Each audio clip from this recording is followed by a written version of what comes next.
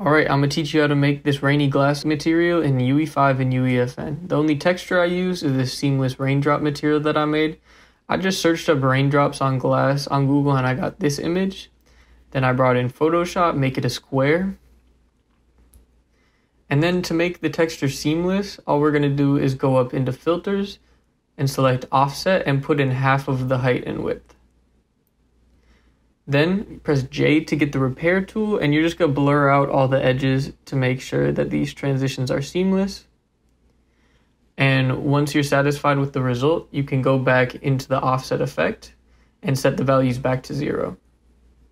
For some reason, it gave a weird color effect to each square, so I just went into the dodge tool and brightened everything up to make everything equal value.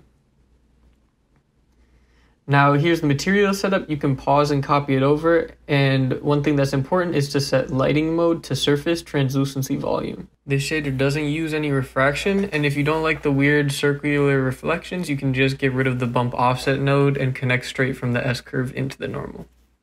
And just like that, you have a good rain on glass effect.